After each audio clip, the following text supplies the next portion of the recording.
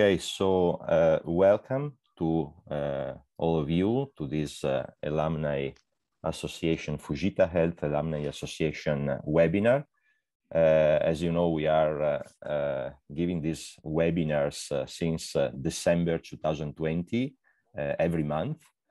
And we had many interesting talks and great speakers. And today we have two great colleagues who will talk about interesting topics.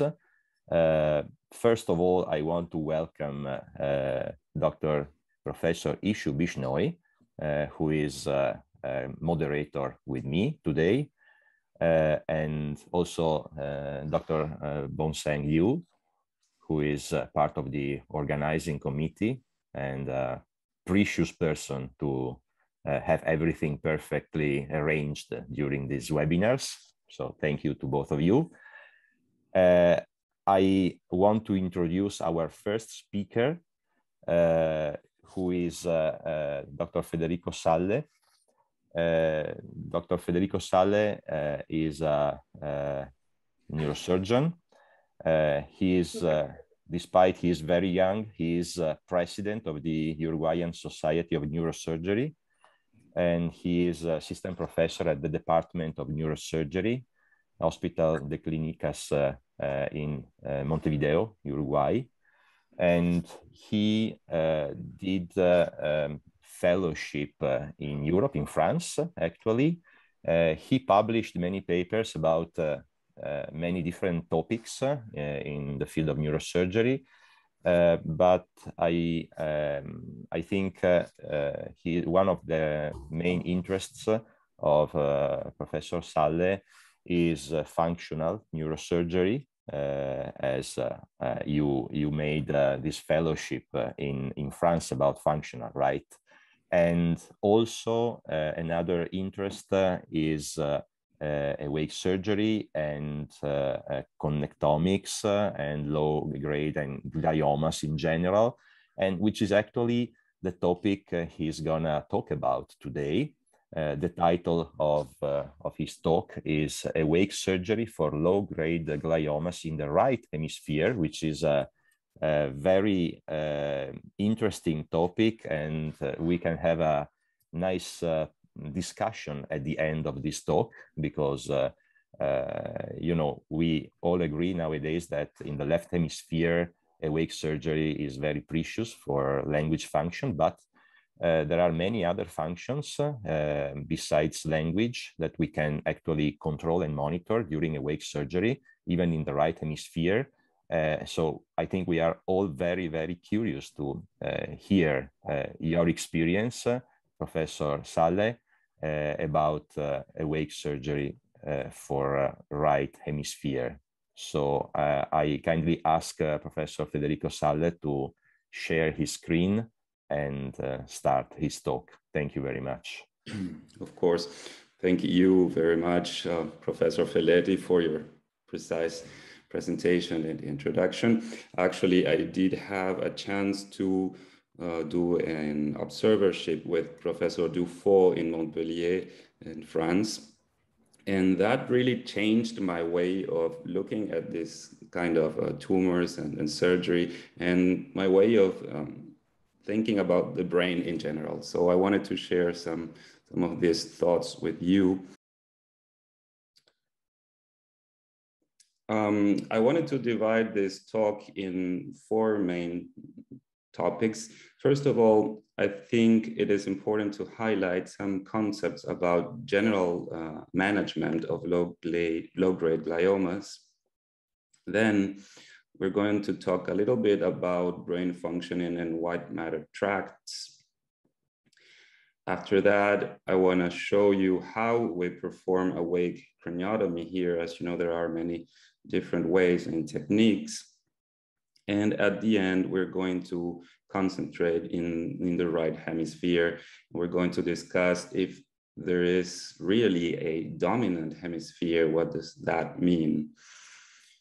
So regarding low-grade gliomas, I think there's been a very important shift in traditional paradigm not very long ago when I started my residency training, that's 12 years ago, I was told that this classic conception that low-grade gliomas are benign tumors that can stay stable in time. That means without growing or showing malignant transformation for several years, and that the patients were asymptomatic, leading a normal life.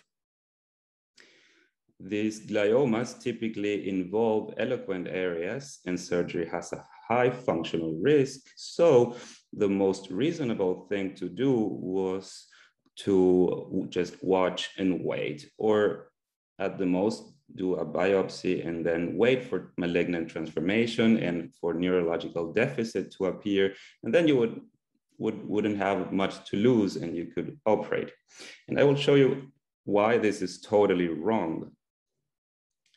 Low-grade gliomas systematically grow. The spontaneous and continuous radiological growth can be demonstrated, and this paper from Dufault's group showed that they measured the volume and the velocity of diametric expansion along several years.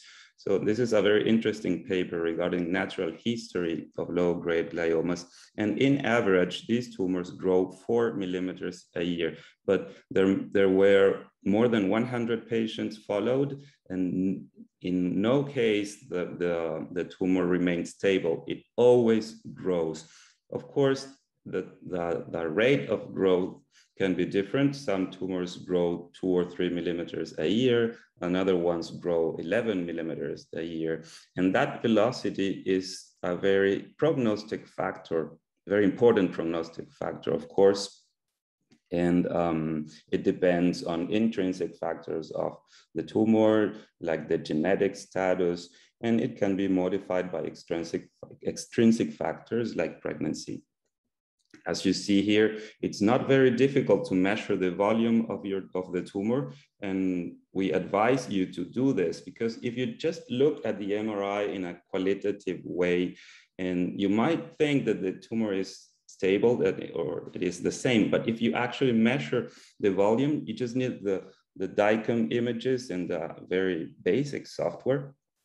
You calculate the volume, and then the cubic root of the double of the volume is your mean tumor diameter.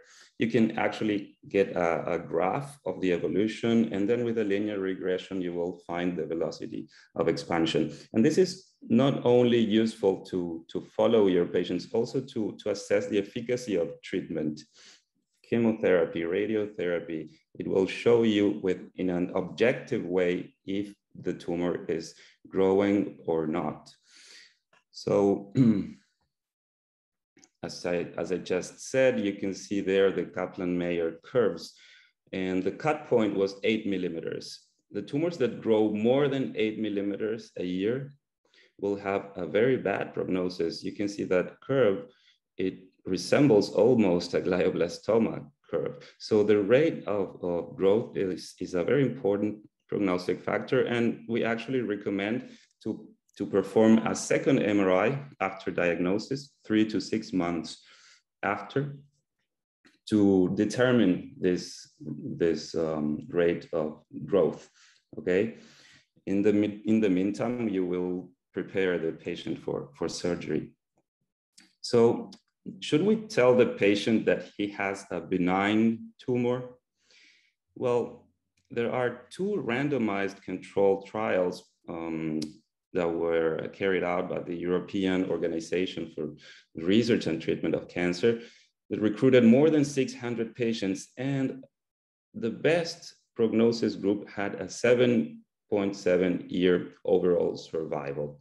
So how can that be benign? Actually, low-grade gliomas are not a mass, not a tumoral mass. It's a chronic infiltrative disease that progressively invades the brain subcortical connectivity, migrating through white matter tracts. And malignant transformation is unavoidable, around 50%, as you know, in the first 5 years. So I think we should say this is a pre-malignant disease, never benign. And these patients, do they really have a normal life? Well, usually you will see it in young patients. The tumor is revealed by seizures, and they have slight or no deficit at all. In your clinical examination can be normal. That is because these are slowly growing lesions that allow for brain plasticity and functional reorganization of the brain. But the truth is that if you do formal neuropsychological testing, almost half of these patients do have cognitive deficit at the moment of diagnosis, altered verbal fluency, problems in their episodic memory, attention, executive functions, psychomotor speed, and personality. So another advice is to always do a neuropsychological assessment before and after surgery, because neurocognitive deficit and epilepsy can severely affect the quality of life of these patients. And this is a very interesting paper that compared lymphoma and leukemia patients with low-grade glioma patients and healthy volunteers, of course, and their quality of life was as affected as cancer patients, hematologic cancer patients. So there's no doubt that these tumors affect the quality of life of these patients. Okay, so not benign, never stable, and it does affect quality of life.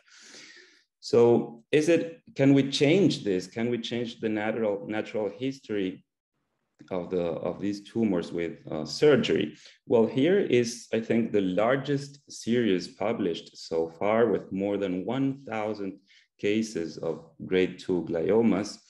And in this paper, they show that if you remove 100% of the tumor in your first surgery, the patients can live, as you see there in the blue curve, 90% of the patients can be alive 14 to 15 years after that. However, if your resection is 50% only, then only 30 to 40% of the patients will survive so long. And what about supratotal resection? Is it worth it? Does it change something? And you can see there on your right, another paper that gathered a very large number of supratotal resections. And all these patients were followed for 8 to 16 years. And there hasn't been any malignant transformation, no malignant transformation at all. All of them are alive, but not only alive, they lead a normal life with a Karnofsky performance scale more than 80. Okay, so it's really worth it, and the extent of resection is one of the most important prognostic factors. So why not to operate?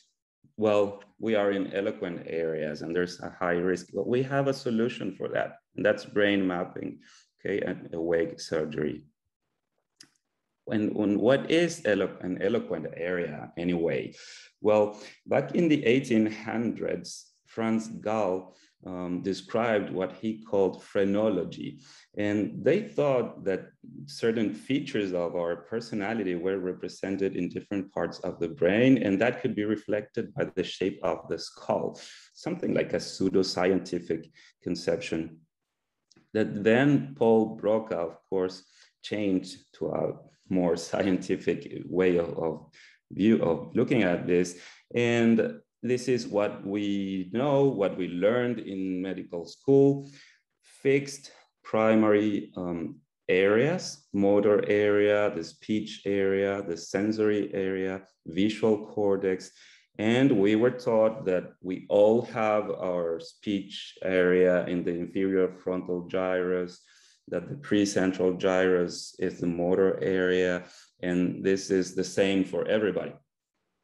Well, we will see that that's not really the way it is, and we now think more of the connectome and the white matter to understand brain functioning and to guide surgery. So here's another shift in paradigms. We are changing, abandoning the Broca's localizationism to think more in a holotopic way. and I will tell you in a minute what hodotopy means, but now neurosurgery is centered in preserving subcortical connectivity and not the cortical areas. I mean, cortical areas are of course very important, but they have plasticity. The patient can recuperate if you preserve white matter tracts, because white matter does not have plasticity. If you cut an important white matter bundle, the patient will not recuperate, because that's the way it is. And in the cortex, if you damage one of these areas, the patient can recuperate thanks to plasticity.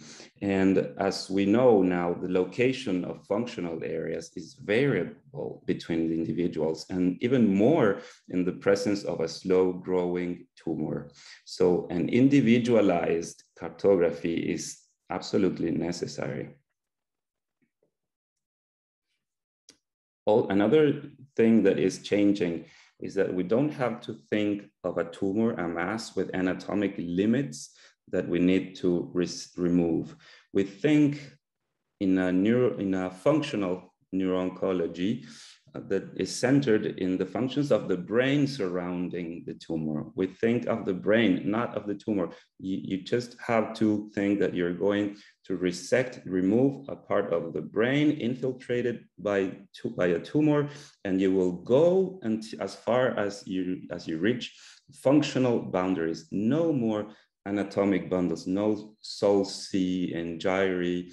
You will go until you find function. And this is something that we were told, of course, that language is Broca and Wernicke's area connected by the arcuate fasciculus. And we're going to demonstrate that this is not true. And this is what I said. We're going to try to think of this hodotopic way of looking at the brain. And as you see there, language is a lot more than that. Okay, and there's a lot of non-verbal things in language that is in the right hemisphere, and I will talk about that in a minute.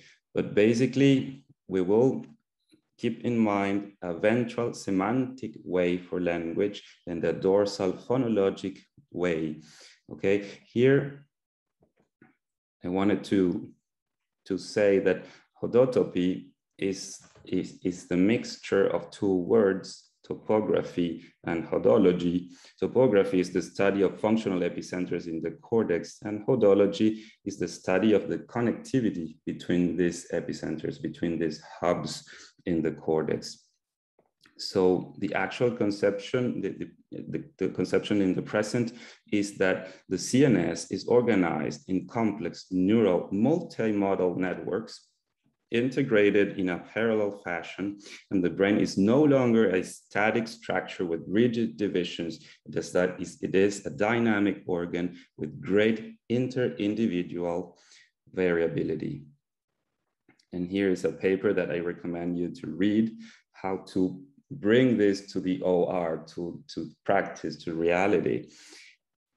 And one thing that I think is very real and easy to bring to your clinical practice is that symptoms, for instance, clinical presentation, is no longer exclusively attributable to the specific location of the tumor. You have to think of disconnection syndromes. Okay, you might have a parietal lesion in your left hemisphere, and the patient can have dysarthria, and it's not in the frontal lobe. And why? Well, because the lesion can invade the white matter tracts that subserve the articulatory motor program, and that's the superior longitudinal fasciculus, as we will see. Okay, so you have to stop thinking about localizationism in primary areas. That's not the way it works. We have to think of the connectome and the networks that might be involved. As you see here, there's a tumor in the pars triangularis of the left inferior frontal gyrus. you could say this is Broca's area. The patient will be aphasic if I remove that tumor. But as you see in the brain map with direct electrical stimulation, all of the areas of the speech have moved around this part. And this reorganization of the cortex is the plasticity that is provoked by this slowly growing tumor, and it could be removed totally, and the patient is still talking in a normal way. So we're trying to go towards a positive oncofunctional balance. That means to maximize the extent of resection, which is an important prognostic factor, as I just showed you, minimizing the risk of a post-operative deficit. And we also want to achieve an adequate post-operative cognitive function very far beyond language and motor function. We cannot content ourselves. We cannot be happy as neurosurgeons if our patient can just do this, okay, and say words. We are a lot more than that. So the patient has to be able to go back to work, to maintain a conversation, to use his working memory, he should be able to have empathy and recognize emotions in others to function in society. So all of this is only possible with awake brain mapping. Okay, so just to remember, the main white matter tracts can be divided or classified in projection fibers, commissural fibers, and association fibers. As you see there on the right part, in this coronal view, the commissural fibers are, of course, in the midline. And these intrahemispheric association fibers are located at the level of the pupillary line, okay? And in between, you will find the projection fibers. That's the corticospinal tract, as you see here, right here. I don't know if you can see my arrow, but here in red is the corticospinal tract. In blue, the thalamocortical sensitive radiations. In green, the optic radiations. And here in yellow or orange is the subcallosal fasciculus or frontostriatal fasciculus that is important in the executive control of language. So these are the projection fibers. And these are the main association fibers that we will see in the ventral part. And let me go back just for a second. There is a ventral group at the level of the roof or of the orbit, and then a more dorsal group of bundles of fascicles. Okay, here in violet, you can see the inferior longitudinal fasciculus that is continued by the uncinate fasciculus to the frontal lobe. These two fascicles form the indirect ventral semantic pathway of language. And then there's in yellow, the inferior fronto-occipital fasciculus or IFOF, that is a direct way to connect the occipital lobe with the orbitofrontal cortex and the dorsolateral prefrontal cortex. Here also in violet is the superior longitudinal fasciculus, the horizontal part. In green, the vertical part of this fasciculus, and in orange, the arcuate fasciculus. That is the dorsal pathway, phonological pathway of language, and we will also see its functions on the right side. Here are some dissections where you can see the arcuate fasciculus and the superior longitudinal fasciculus surrounding the insula. And here you can see the IFOF on the ventral part. As you see here, the IFOF connects the occipital lobe with the frontal lobe, and it goes through the external capsule, and you will find it underneath the insular cortex, right here, in the more ventral part. Okay, this is a dissection that I did myself, and I recommend that if you have the opportunity to use a frozen brain and do Klinger's technique to find the fibers yourself, it really helps to gain orientation during surgery. So the IFOF, as I said, is the ventral semantic stream for language, but it also subserves non-verbal semantic association tasks and in the right side and facial emotion recognition. And I will show you how we can test that in the OR. Here is the superior longitudinal fasciculus. It has two layers, a more superficial layer with an anterior horizontal segment connecting the parietal lobe with the frontal lobe. That part in the left hemisphere is in charge of the articulatory program.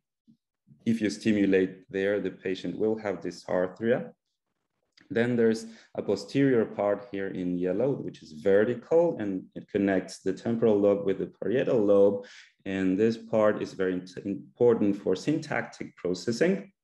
And then there's a deeper layer that goes directly from the temporal lobe, the posterior part, to the frontal lobe. And that's the arcuate fasciculus, which is in charge of phonological codification. And if you stimulate there, the patient will have phonological paraphasias, okay? Here is another coronal view of the superior longitudinal fasciculus. You just need to remember that it goes in the periventricular white matter.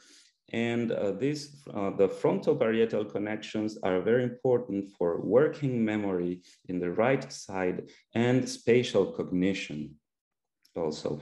So as you see, there are many functions in the right side and of course in the left side that we need to keep in mind.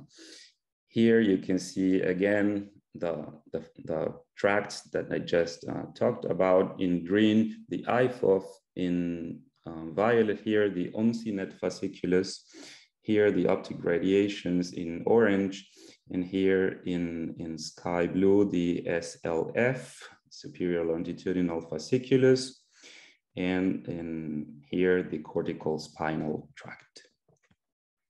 Well, just to finish with the tracts, remember the sagittal stratum in the white matter lateral to the atrium of the ventricle. That's a very important region because many bundles, as you see here, are packed there. And if you're going to work near the atrium in the parieto-temporo-occipital junction, mainly in the left side, you need to remember that you will find the IFOF, the inferior longitudinal fasciculus, and the optic radiations in that part. So if the ventricle opens and you're coming from lateral to medial, you might have cut these fibers. So it's always recommended to approach the atrium from the superior parietal lobe, the intraparietal sulcus, and not in this way, perpendicular, because you might put these fibers at risk. Well, so to take home message, always do early surgery for low-grade gliomas at diagnosis and before any deficit, no biopsy. Surgery according to functional boundaries and not oncological anatomic boundaries that do not exist, because this is not a mass, it is an infiltrative disease, okay? And study the individual functional anatomy. You can never say, well, this tumor is located in this primary area, so I will provoke deficit. No, you have to study the individual function. And our aim should always be to optimize both survival and quality of life. And the only way to do that is to preserve cognition, is preserving cognition. So now I will show you a little bit how we do the surgical technique of awake craniotomy. And to begin with, there is there are different ways of brain mapping: a preoperative stage and an intraoperative mapping. In the preoperative, you can do functional MRI and DTI tractography and try to see if you have functional areas near your tumor, or where exactly are the white matter tracts. But the reality is that nothing will substitute your direct electrical stimulation during surgery. This is the most exact and precise way of finding function in your tracts, because DTI will show you tracts, and we will speak in a minute about that. But it just shows you anatomy, not function. You don't know if that bundle that the computer is reconstructing for you works, or if it does something. You don't see function. And as you see here, functional MRI for language can be specific, but its sensitivity is pretty low. And this is the same impression that I get. I systematically do fMRI to my patients, and then I try to see the correlation with my surgery. And most of the times there are important differences. DTI, as I said, well, it could have 82% reliability for language, but just look at this paper published by 20 research groups in DTI. Their conclusion is that tractograms contain many more invalid than valid bundles. So, and we need to remember that this is a statistical calculation done by a computer, and many times it is wrong. The most important thing is that the neurosurgeon, has to know the anatomy. You need to know where the tracts, the white matter tracts are, and then just go and find them with your electrical stimulation. So preoperative mapping, I think it's not necessary at all. It could help, but it's not something that you must have, not at all. I will show you this case. This is a patient that I operated a couple years ago, and she had this insular left low-grade glioma, as you see here. And I was thinking of doing a transopercular approach to the insula. Is the approach that I prefer. I prefer to avoid the vessels in the sylvian fissure. And the fMRI showed me that there was language here in the frontal operculum. So if what I wanted to do needed to be changed, and maybe a temporal approach could be better through the temporal operculum. And this is exactly what we found in the surgery. Here, there was language here, and we had to do the approach through the temporal lobe. So in this case, the fMRI was useful, but anyway, I would have found this in surgery. So I think in the end, it didn't really change anything. What we always do is to use ultrasound to begin surgery. Once we open the dura, we do the ultrasound, and really low-grade gliomas are very hyper-echogenic. So here you can see the normal brain, and here you can see the tumor. It's really easy to identify its limits with ultrasound. And this is cheaper, and the access to this is very easier compared to intraoperative MRI or neuronavigation. You don't really need all that. Ultrasound is very good, and I recommend it. Well, this is another case where the fMRI showed us the relationship between the tumor and the primary motor area. This patient wouldn't tolerate awake surgery. So in that case, it was useful. And we found exactly what the fMRI showed. And we used direct electrical stimulation under general anesthesia. Well, we use the technique that's called asleep, awake, asleep. At first, the patient is under general anesthesia, totally intravenous anesthesia. You will need TCI, targeted controlled infusion pumps, and the drugs used are propofol, remifentanil, and sometimes dexmedetomidine. Bispectral index monitoring, the depth of your anesthesia is important, and we use laryngeal mask for the airway. Also, nerve blocks, the supraorbital, posterior auricular, auriculotemporal, and occipital nerves must be blocked completely, so the scalp will be completely anesthetized. Infiltration of the place where the pins of your Mayfield headrest is also necessary, and incision site, of course.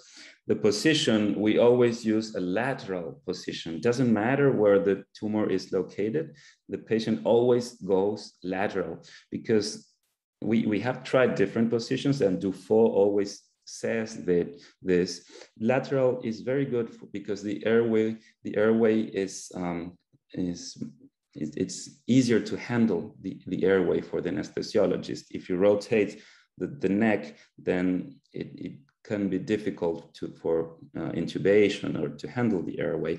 Also, the anatomic orientation for the surgeon, if the head is parallel to the floor, sometimes it's better, and the patient is a lot more comfortable. If you put something under the shoulder and then the patient starts complaining that he's not comfortable, and that can really ruin your surgery. So we really recommend this position.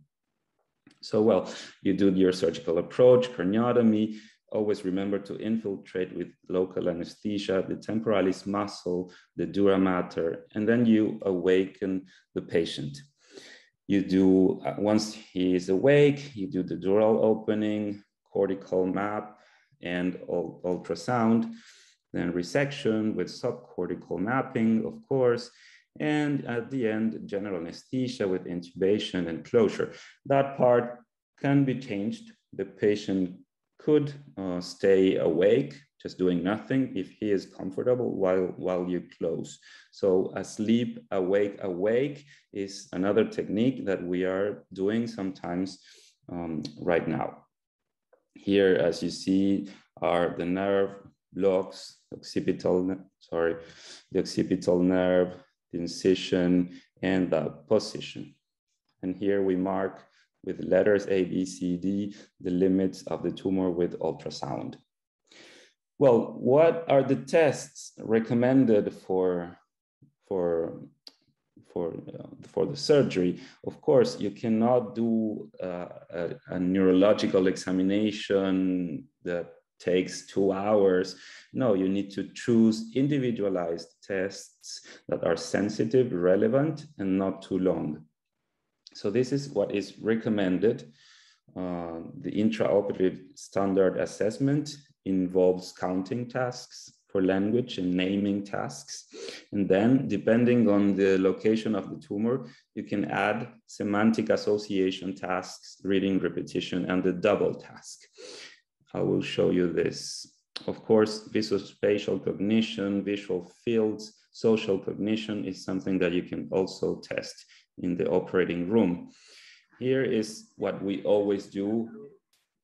Left or right hemisphere, the patient is awake, moving his hand and naming objects at the same time. So just the fact that he's doing 2 things at the same time, that is the double task that tests working memory. You need to have your working memory intact to do 2 things at the same time. So here you can test speech, naming objects. You can test, of course, the phonological part of speech and the semantic part. If the patient has phonological paraphasias, semantic paraphasias, you can test motor function. You can test executive function and working memory, the double task, okay? And this is another test that is called pyramids and palm tree tests. with 3 objects, and the patient has to associate which of the 2 in the bottom goes or corresponds with the one on top. Of course, here the eye corresponds to the eyeglasses. And this non-verbal association semantic task is very important for the right hemisphere because this is a way to test the IFOF, okay?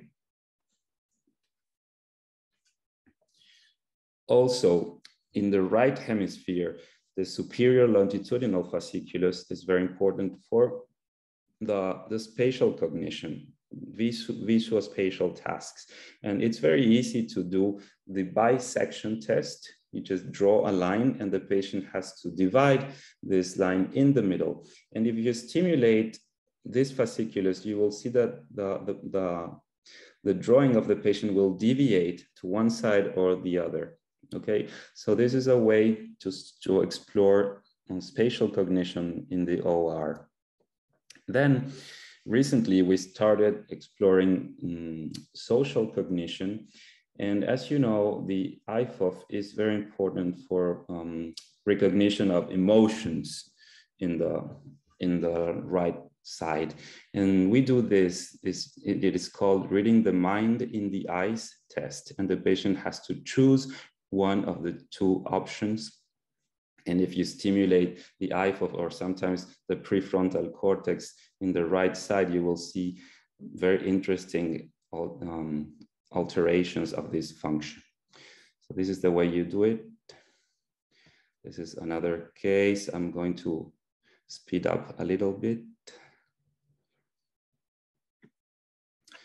So that's basically how we work with a computer.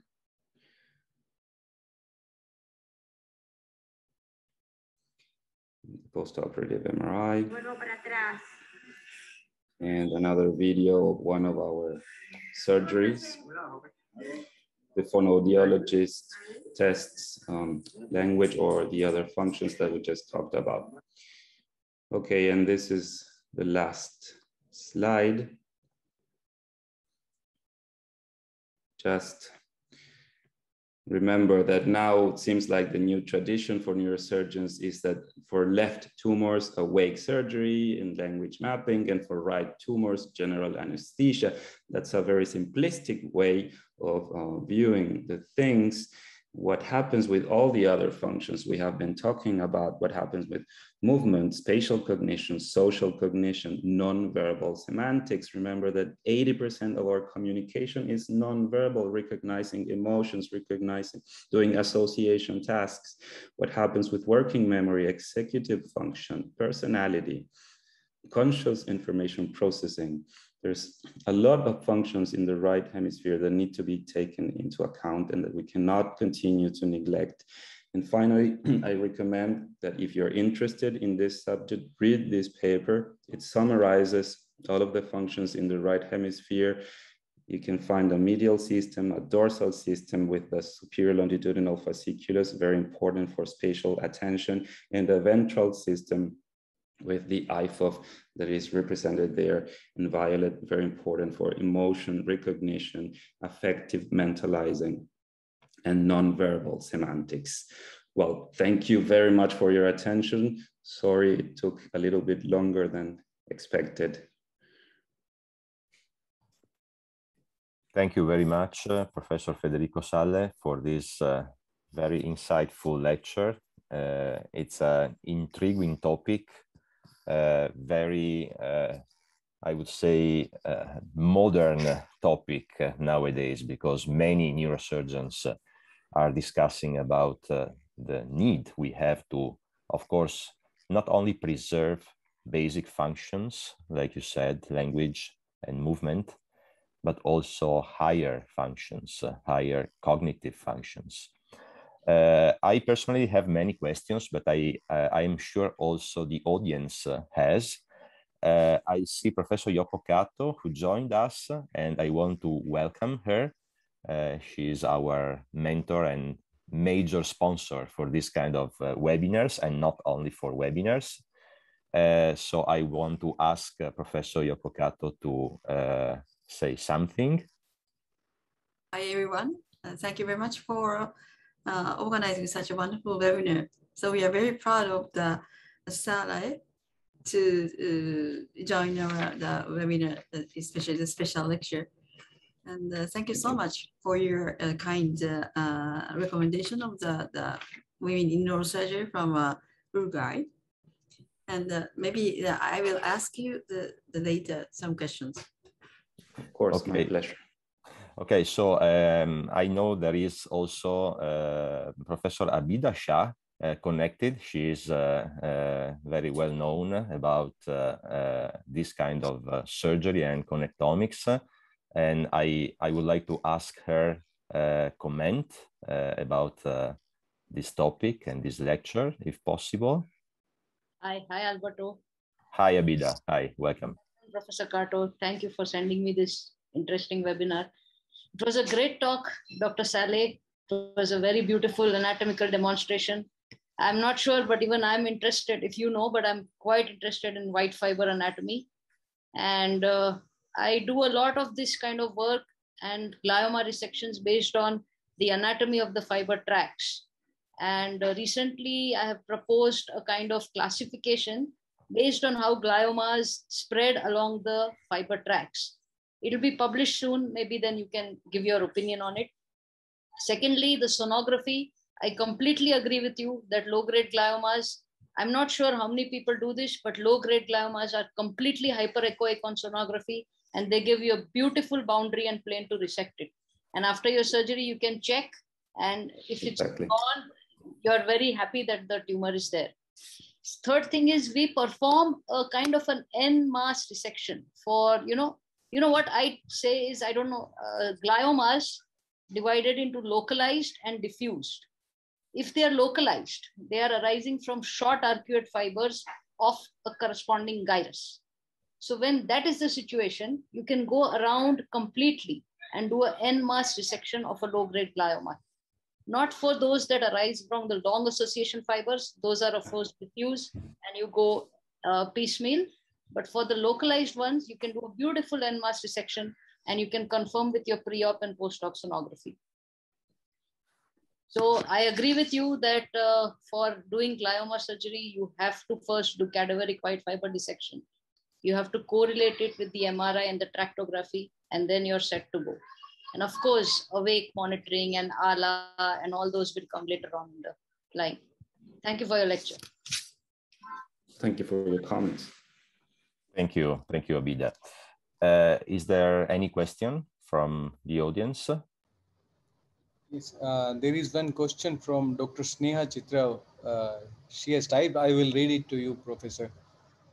She is asking, how often have you encountered seizures on table, and do you follow any specific protocols for preventing or treating peroperative seizures?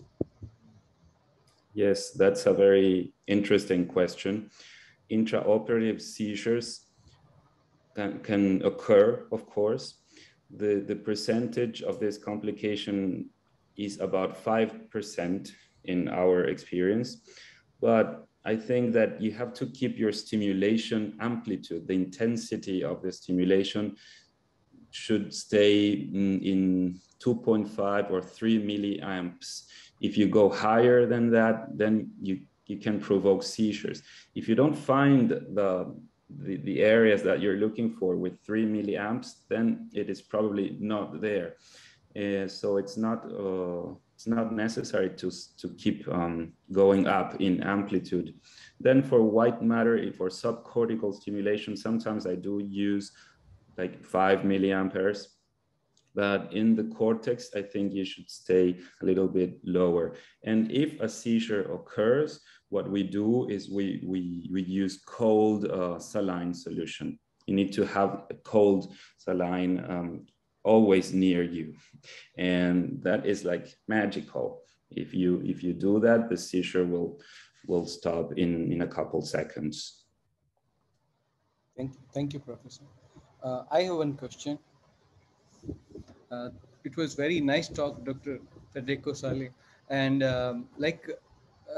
on right side, there was concept of sleep, awake, and then a sleep craniotomy. So do you mostly do this type of procedure, or you do sleep awake and awake procedure? Because if patient is tolerating tumor resection and for closure we are inducing him, that I was a little bit not sure about that. Yeah, well, the truth is that in this last times we use asleep, awake, awake, because the patients are so comfortable that you can start closing and you just tell the patient to rest, close his eyes, and that's okay most of the times. Otherwise, if the patient is too tired, too uncomfortable, and you cannot continue, well, then sometimes it is necessary to induce general anesthesia again. But the truth is that it's not easy for the anesthesiologist to intubate the patient in that position with the headrest, all of the draping and everything. So if you can just do a little bit of sedation and let the patient rest while you close, it's a very good option, and we're starting to do that. Sedation. Thank you, Professor. Thank you, Professor. I also have some questions, as I said before. I really enjoyed your talk. I also like to use ultrasounds during tumor resection. I agree with you and with Abida. It's a very, very useful tool. And I have some experience in awake surgery, but mainly for the left hemisphere. So I know that to set up, this kind of surgery, you need to gather many experiences. So it's neurosurgeon is not enough alone. You need a good neuropsychology team. You need dedicated anesthesiologists. And especially for the right hemisphere, I guess you need some dedicated protocols. So my question is, do you have your own protocols to monitor the right hemisphere functions? How long does it take to, get the whole team prepared? I guess it's a major problem of the neuropsychological team. So which is the correct training to perform an effective awake surgery in the right hemisphere? And how long does it take to get familiar with ultrasounds, in your opinion? Because also ultrasounds, it's an operative dependent method. So I think these are very important information for young neurosurgeons to know. Yes, thank you for your question. Of course, it's not easy. It takes several years to develop a team that can work confidently in this kind of surgeries. As you said, the anesthesiologist is a key. You need to find someone who is trained in this type of anesthesia. Otherwise, it can be a complete disaster. The brain can be very swollen and you can have seizures. It can be a disaster. Also, as you said, the neuropsychologist needs to learn to be in an operating room. That's very different for them. They are used to office work, and you need to learn to communicate the surgeon with the neuropsychologist and well, talk to each other. And it's very important to keep the same team always together. And as far as I go, well, it took me about, I must say, 2 to 4 years to gather experience to do this in a confident way. And we have a very strong cooperation with France. And I went several times to Montpellier. Professor Dufault came to Uruguay several times. He trained, or some of our anesthesiologists went there to get training. And of course, it's not easy. But if you have people interested in this and you have the opportunity to travel or to participate in this kind of educational activities. I think it's something that if I can do it, if we could do it here, anyone can do it. And it's not only me saying this.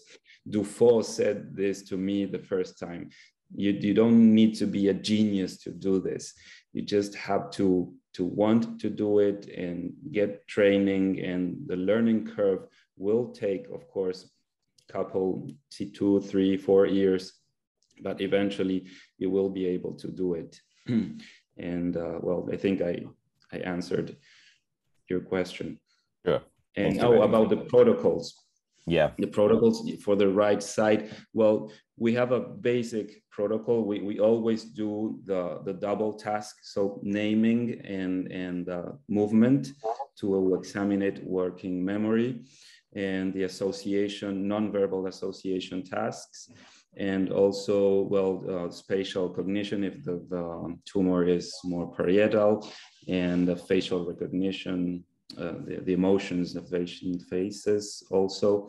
So we basically adapt or individualize the tests to the patient, his social, cultural, educative level, what he does for a living. Everything is important. It's not the same to operate, of course, a musician or an engineer, or I mean, someone that works in the countryside. So you need to adapt your tests to the patient. But basically, we do that in the right side. Yeah, I was asking because when I visited Dufault in Montpellier several years ago, I remember he was actually working on the protocol to monitor these higher cognitive functions. Yeah. So it's a very interesting topic. So I think we should move on. Question. We have another question. I have a question, if that's Dr. okay. Mirna Sobana, who is our next speaker, has a question. Professor Saleh, I'm curious about the procedure for the children. How old the youngest you do for this procedure, and what's the pitfalls or the challenge to do that in the patient, in the younger children, in the younger age? Well, that's a very interesting question. The youngest patient that I operated on had 15 years old. Okay, she was very young, but we always have a psychologist in our team that has an interview with the patient.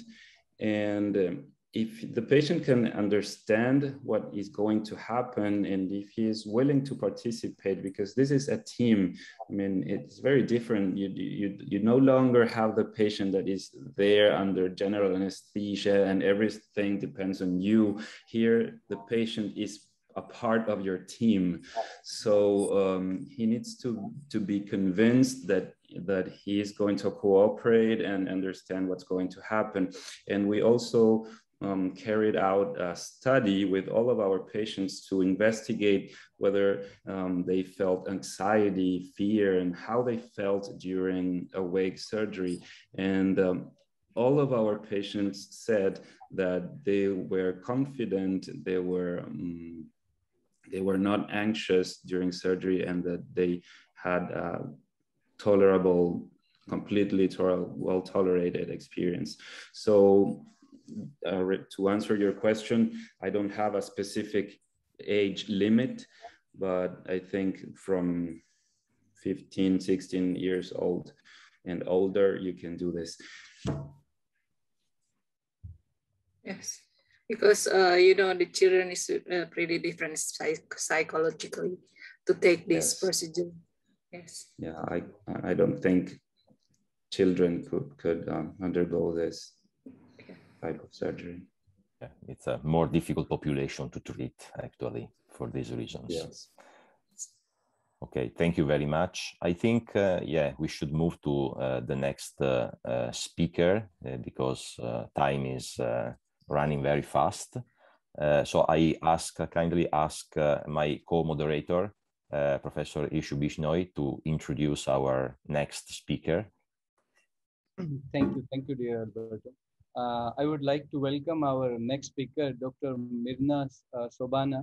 She is from Indonesia and a woman neurosurgeon, and she has did her neurosurgery from Pejajaran University from Indonesia, and currently she is head of pediatric neurosurgery at Hassan Sadikin General Hospital, and she is a reviewer of child nervous system, and she has published more than 10 papers, and she has keen interest in pediatric neurosurgery, and her papers are mainly about pediatric neurosurgery. She has been speaker in more than 20 international national conferences and webinars, and today she is going to speak about seizures in hydrocephalus patients. So I would like to welcome our speaker, Dr. Mirna Sobana. Thank you very much, moderator, Dr. Bisnoy. Today I will talk about the seizure in hydrocephalus. I was in working on about the seizure in hydrocephalus. Before I go further, I want to introduce you my hometown. This is Bandung. Professor Kato might be visit us in some years ago, but in early 2000 maybe with Professor Kano. You visit our center. This is Hassan Sadikin Hospital. And then this is our university, is across the street from our hospital. Why we have to learn about hydrocephalus? We all might be thinking that hydrocephalus is just like that. We has already finished the chapter of the hydrocephalus. Is that really is? We has finished the chapter of hydrocephalus. It's a really simple thing. Probably my friend and a neurosurgeon in US, he was a graduate from Fujita. Sometimes he teasing me if he asking me, what are you going to do today? I will put on Fipisan. And he said, what? It's not a neurosurgeon job, it's a nurse job. I said, is that really, hydrocephalus is not an important thing? Why? In global burden of disease in neurosurgery, hydrocephalus seems to be in the higher incidence. Can see here, the first one is traumatic brain injury, and then hydrocephalus is in the second place. It's 42,000 cases annually. And then we have still a lot to do. And in the worldwide region, we see that here also hydrocephalus in Southeast Asia still, in my country, in Indonesia, Southeast Asia, hydrocephalus seems to be still in a large number. It's 53,000 annually. The highest rank is Africa, and Latin America is also high, and the third is our region. I don't think I need to talk about the pathophysiology, the classification or definition. Maybe you all has already learned about it in the first years of your neurosurgery residency. Here also my residents are watching me right now talking. Maybe they also had already knew about the hydrocephalus. I will jump to the treatment. Also, it would be very short talking about this. The natural history untreated congenital hydrocephalus is progressive cognitive decline and early death, usually before the third decade of life. Why? In the early 20th century, they do open craniotomy, they do crude endoscopic methods, and in 1960s, they do celastic neurosurgeons do celastic tubing, valve mechanism, CSF diversion, EVD, subgaleal drainage, shunting, VP shunt, ventricular-arterial shunt, ventricular-pleural shunt, and then the elastic tubing change into the valving mechanism, and then flow regulating valve mechanism, antisiphonic, and gravitation device as a programmable shunt. Here's the usual VV shunt, and then this is programmable shunt. And the last one is endoscopic third ventriculostomy, which is made a bypass from the third ventricle through the subarachnoid space. And then the last, Benjamin Wharf and Professor Abaya Kulkarni do the ADV plus CPC procedure to treat the hydrocephalus. Is that all? For the last 15 years, maybe it's 16 years already, we do the treatment for hydrocephalus surgery. Patient is clinically improved due to the correction of the intracranial pressure, the improvement of the white matter blood flow. But however, the surgery doesn't reverse the inborn brain defects. Yeah, this is the 14 years ago. They said 15 years after the introduction of the VP shunt of treatment hydrocephalus, we must acknowledge that the shunt is not a cure of hydrocephalus. Yes, we're still searching what is the best treatment for better outcomes in hydrocephalus patient. Why? Because we have to improve the hydrocephalus children quality of lives, because the family has got the impact from the, if they have child with hydrocephalus, and then the financially would be got a big impact for them. But see, why I would like to mention about seizure in hydrocephalus. We do meta-analytic study it's published in Child Nervous System and earlier this year from thousands of literature we get, and then we do the meta-analytic study. We conclude that the epilepsy or seizure had 15.75 times more risk of epilepsy and seizure. And we from this, we think about, we will continue about the seizure study. At first, the second of our research will be, it's already done, about the periventricular hypodensity from CD or MRI in hydrocephalus patient, but with seizure in presented patient with hydrocephalus. This study is to explain the pathophysiology seizure in the subset of patient with history of present seizure in hydrocephalus patient. Our hypothesis suggests that the pre-existing brain injury due to the hydrocephalus itself might be one of the factors that causes seizure in this patient. We can see here the periventricular hypodensity. We call that periventricular hypodensity. We use CT scan more than the MRI in our center because the MRI costs very much,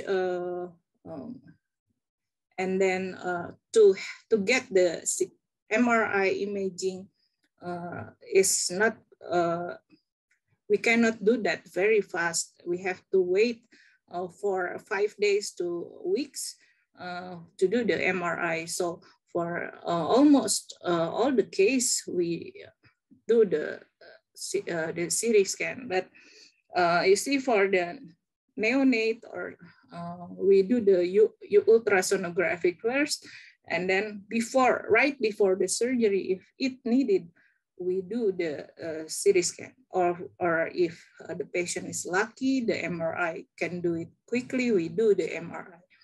So from this CT or MRI, we can see here the hypodensity. In the MRI, you can see here the hyperdensity in the T2 MR T2 weighted image, or from the flare, we can see the hyperintensity, which is, we have hypothesized that it happened, the inflammation is happening there.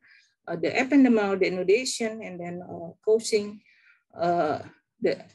which is the inflammation causing the ependymal denudation, or the excitation, and then the fluid is going out through the ependymal junction that has damaged. From our single center retrospective study in Hasan Sadikin Hospital for 4 years, since 2017 until 2020, we got 334 patients. 147 or 44% of patients had seizure before sun placement. We can see here the significant result in the seizure, or the presence of the seizure, and then in the infectious and non-infectious patient. Here, in the patient's characteristic from medical record, identified three factors that strongly associated with the incidence of hydrocephalus. First is the patient age. Do you can see it clearly, because something blocked my my screen? Do you think? Can you see all the screen? Yes, we can see. Yes. Okay. Yes. Yes. The first is patient age, and then the second is the type of the hydrocephalus. It's between the communicating hydrocephalus and non-communicating hydrocephalus. The result is pretty significant, and most significant is we can see it in the patient, whether they are got infectious or non-infectious. The non-infectious hydrocephalus shows more seizure on the patient.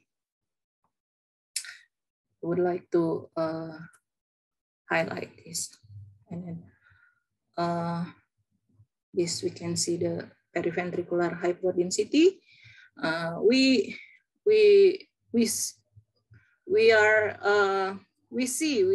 are studying not about this through 1, 2, 3, 4, 5 through 4 places, but we study the periventricular hypodensity in many places in the CT or MRI.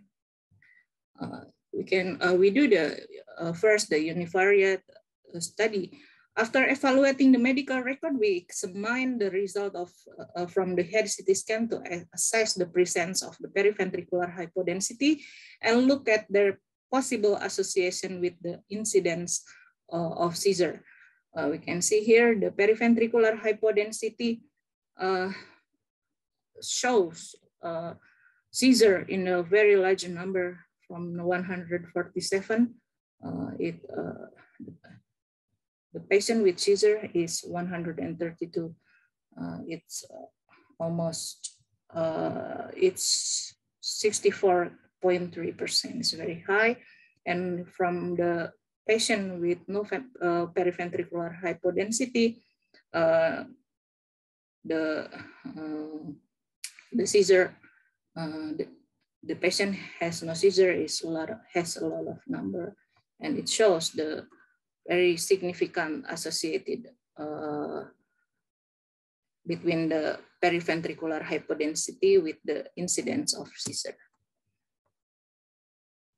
After we only analyze the presence of periventricular hypodensity, we look into the specific location where the periventricular hypodensity occurred, then analyze their association with incidence of seizure independently or univariate. We found that periventricular hypodensity in every location has strongly associated with incidence of seizure.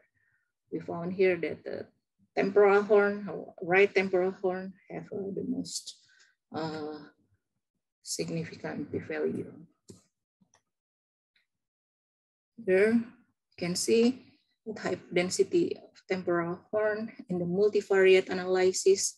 We can identify the location of the periventricular hypodensity has the strongest association with seizure. For conclusion, the previous literature also stated that the prevalence of the seizure among hydrocephalic children ranges between 20 to 50%. Similar to this finding, majority of hydrocephalic children who were treated in 2017 until 2020 at our center had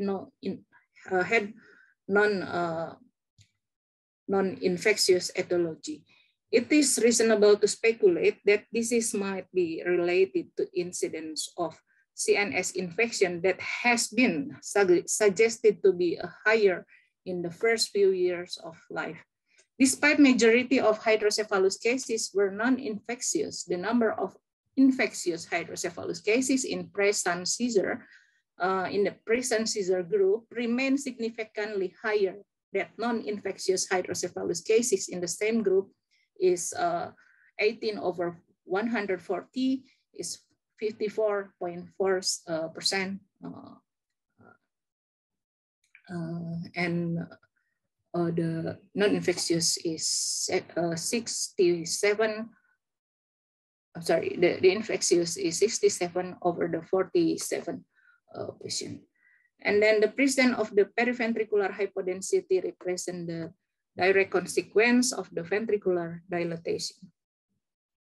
Periventricular hypodensity on CT findings of hydrocephalic patient has been regarded as sign of impaired in ependymal lining of ventricle as CSF barrier, transependymal CSF infiltration into cerebral white matter and decellularization in the periventricular brain area. None of these consequences have been associated directly with the seizure. However, it is tempting to speculate that in any of these pathogenesis, inflammation occurs. Interestingly, multivariate analysis identified temporal horn on the right lateral ventricle is as the location of the periventricular hypodensity that has strongest association with seizure incidence, followed by periventricular hypodensity at temporal horn of the left lateral ventricle. Is it tempting to hypothesize that the association between periventricular hypodensity at temporal horn of the lateral ventricle and seizure is due to the existence of hippocampus inferior to temporal horns?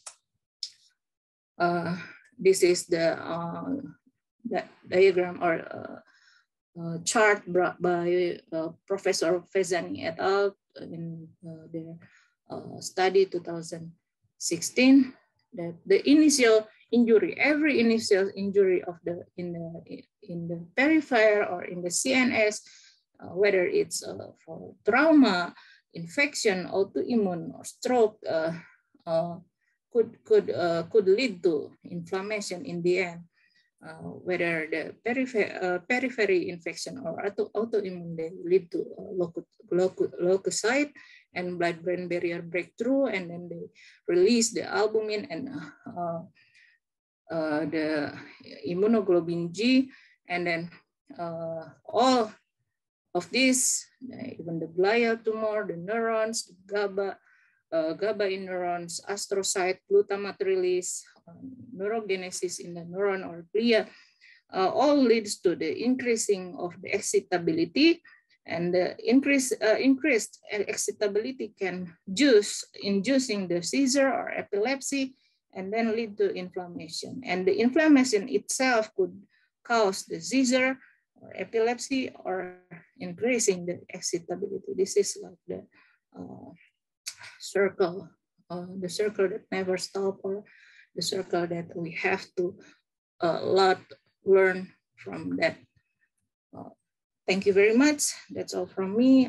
It's very nice if you had any question or input for me. Thank you.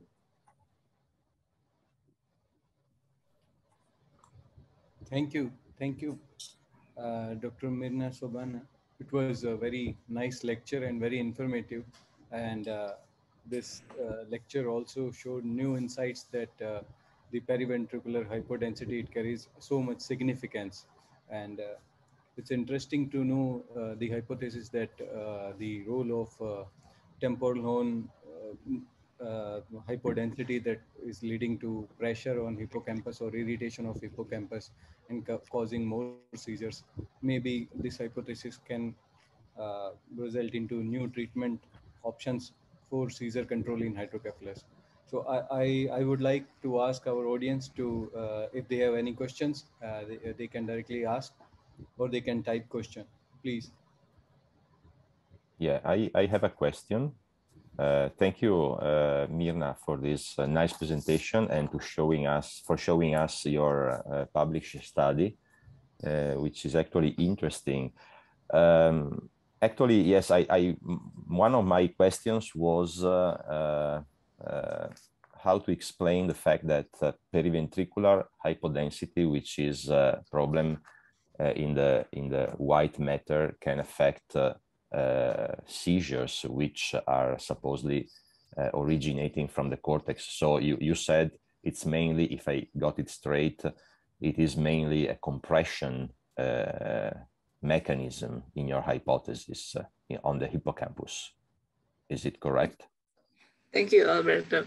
Actually, the seizure could be anything. In our ISRO data, it's not only caused by direct compression or the compressor from the hydrocephalus itself. We collect all the data, whether it's from brain tumor or anything. We can we collect all the data pre-shunted hydrocephalus, but they got seizure before they got shunted, and we think whether that it's come from the cortex or it's come from the large enlargement of the hydrocephalus.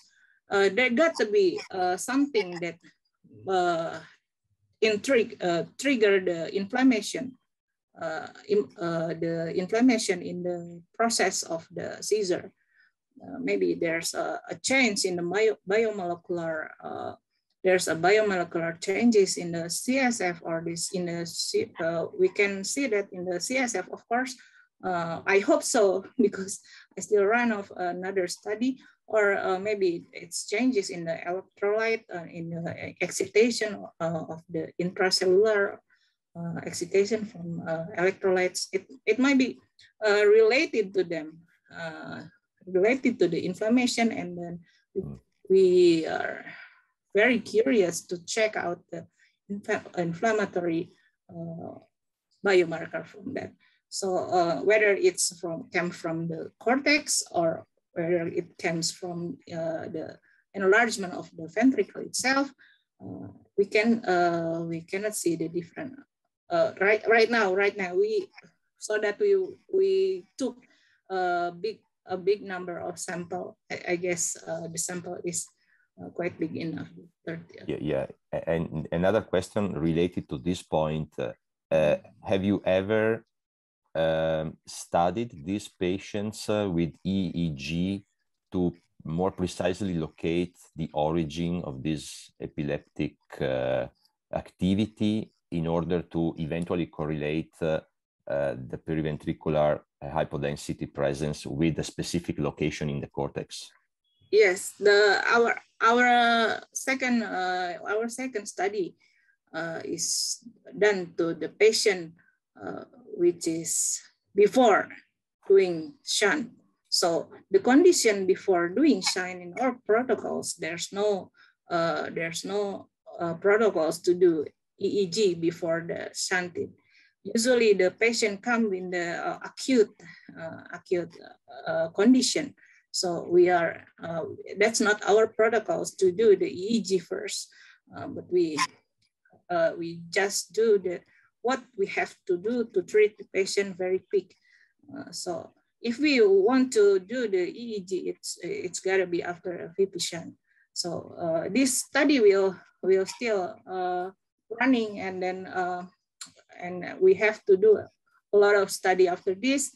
This is just steps of preliminary study before our study, but we study will concern about hydrocephalus and seizure. It's like that. Thank you. Thank you for the presentation. Infection that you had in your patients, was it TB? Was it tuberculosis? Yes, almost all. The most common infection in our country is TB.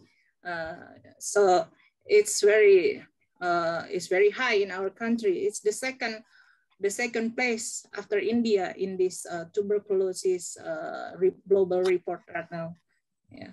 So in these patients with TB, so do you think the formation of small tuberculomas or exudates on the surface of the cortex or in the subarachnoid space or in the parenchyma is responsible for the seizure rather than the hydrocephalus? What do you think about that?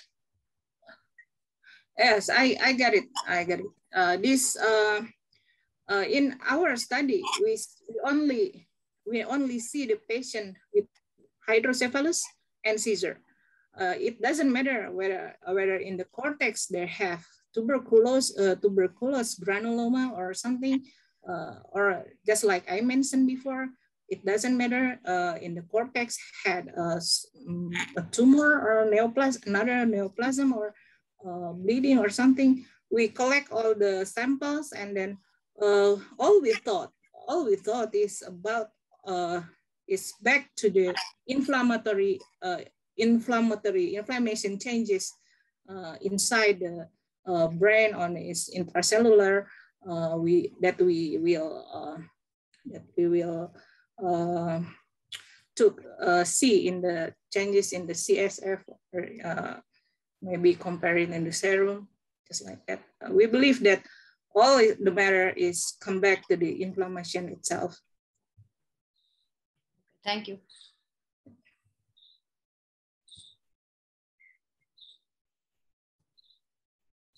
I have one question. Dr. Mirna, did you consider that shunt malfunction would be the cause of seizures in those shunted patients? Excuse me? I'm sorry. After doing shunt, and despite that they are having seizures, so we also consider one possibility of VP shunt malfunction, and sometimes it manifests only by seizures, not by headache or vomiting. If I'm not mistaken about your question, the seizure after shunted, right? Yes. Okay.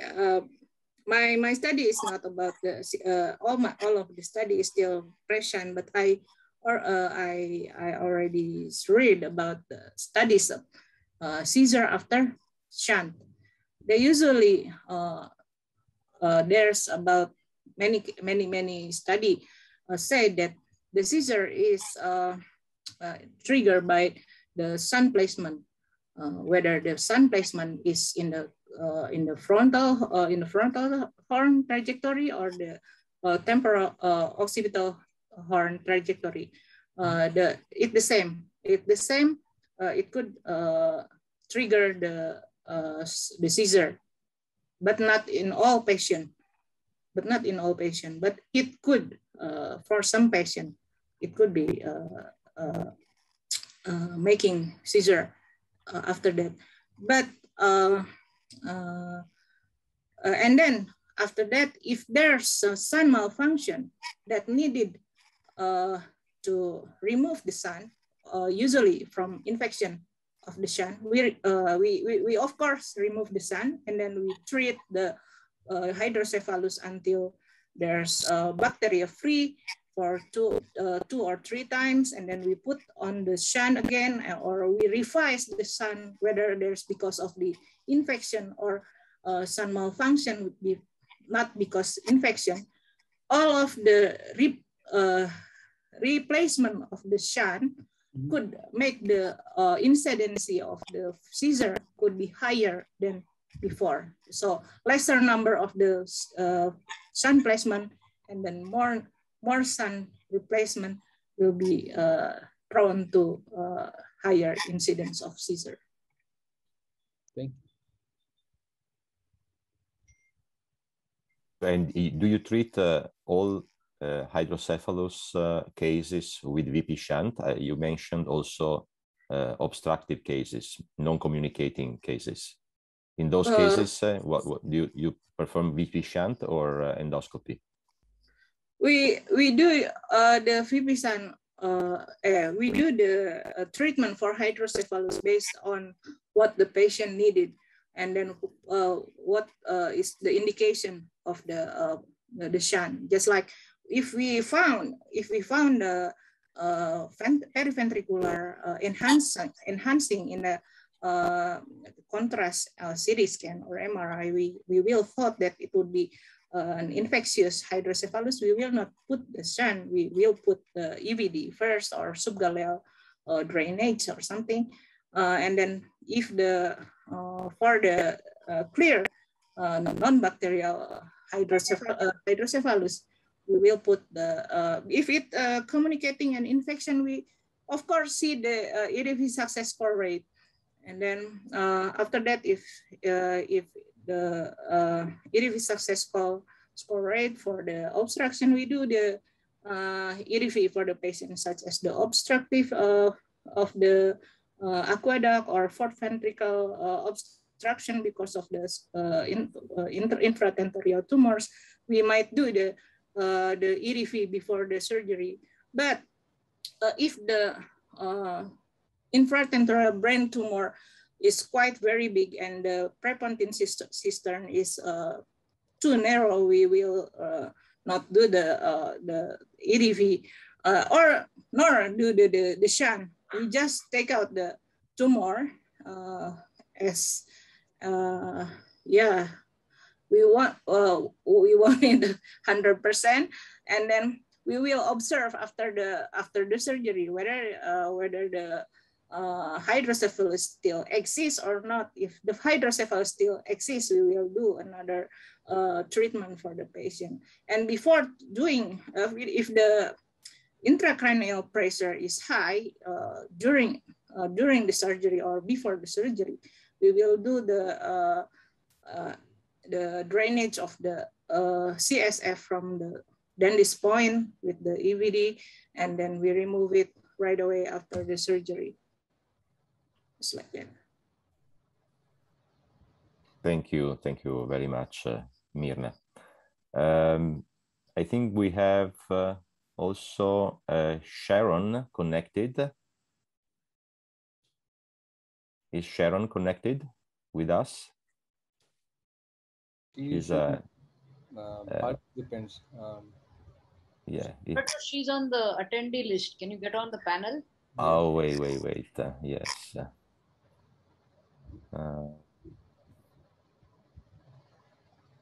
I cannot. Oh, yeah, here.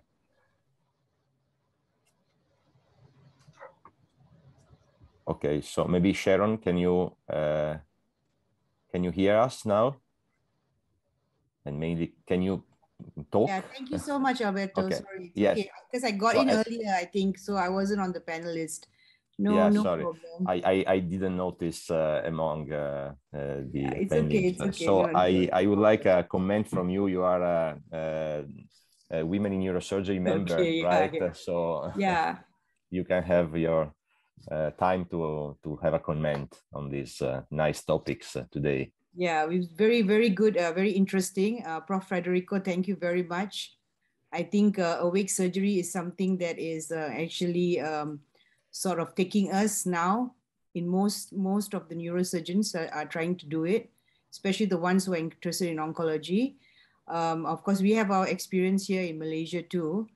Not so much as you, but yes, we do have experience, and I'm trying to encourage the younger neurosurgeons to pick it up, to make, I think making brain mapping very important, doing it with awake surgery. I think, of course, like you said, there is, of course, fluorescence, 5-ALA and all that, but I think more than that, awake craniotomy is quite important, I think. I think we've come to realize it, especially us who have been operating for many years, have come to sort of appreciate it more.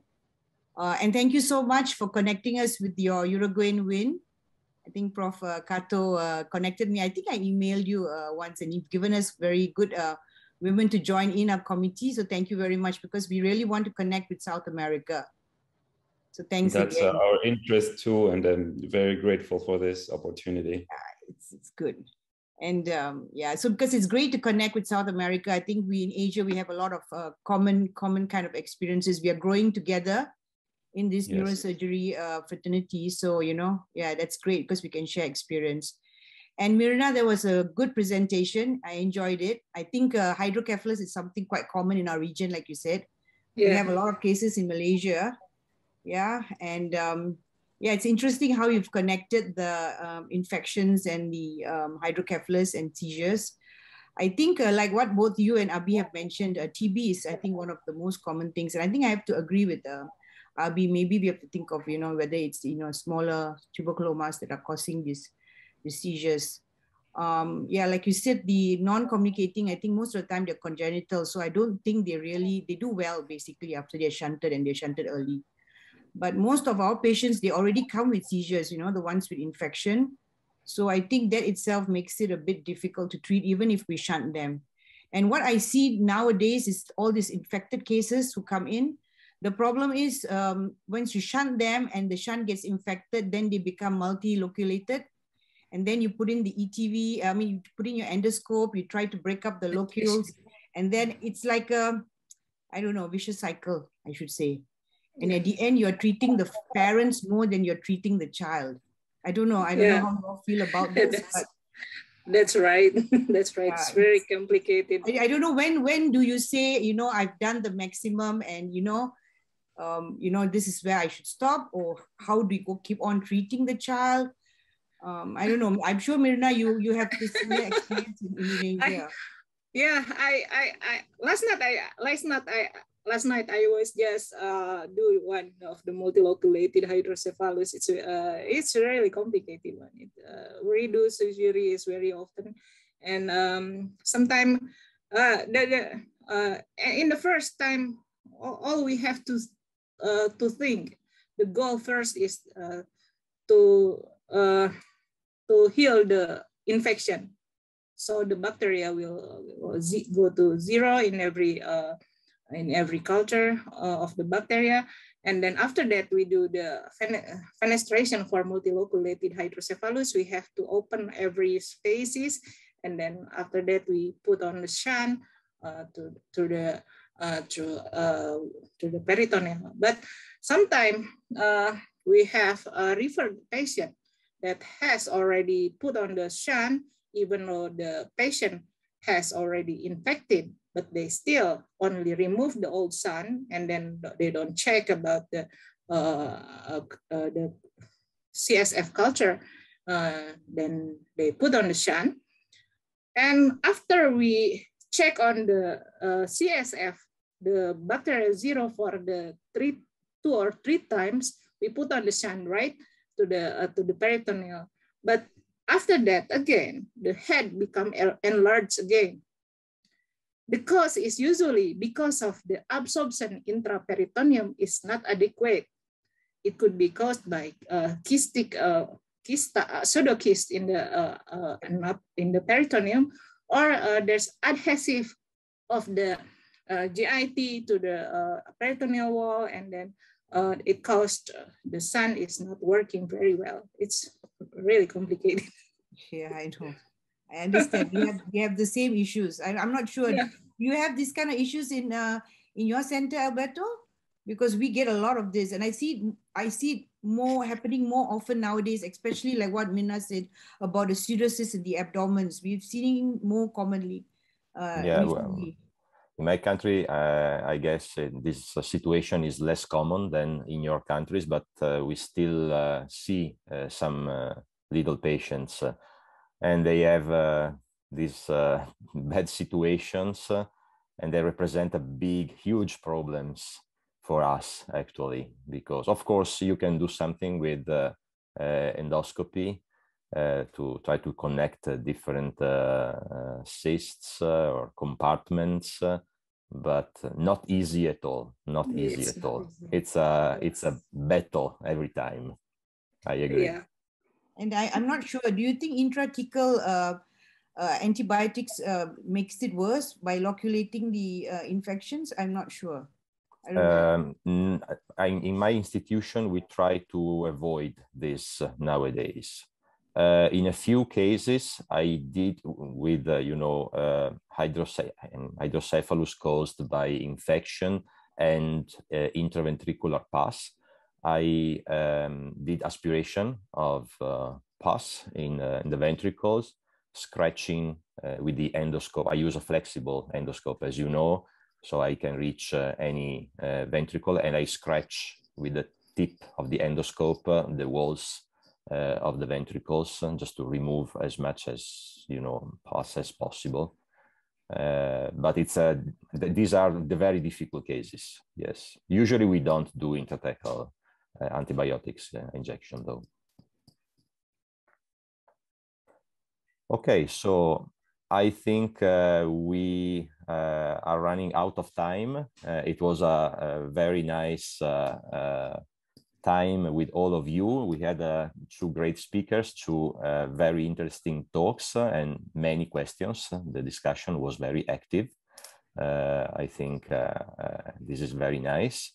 I would like to thank Dr. Federico Sale, of course, and Dr. Mirna Sobana for their talks. Professor Ishu Bishnoi, my co-moderator, thank you very much. And all the people who joined the discussion. I would like Professor Yoko Kato maybe to give her final comments before closing the session. Oh, okay. Thank you so much for a nice presentation, especially Federico. I think in the future, the awake surgery can be more, I think, closer the daily, the neurosurgical, I think the surgery in the future, because for the moment still we have lots of preparation and also the training we need. So I think in the future, but because awake surgery is extreme, the minimally invasive the treatment for the patient, I think.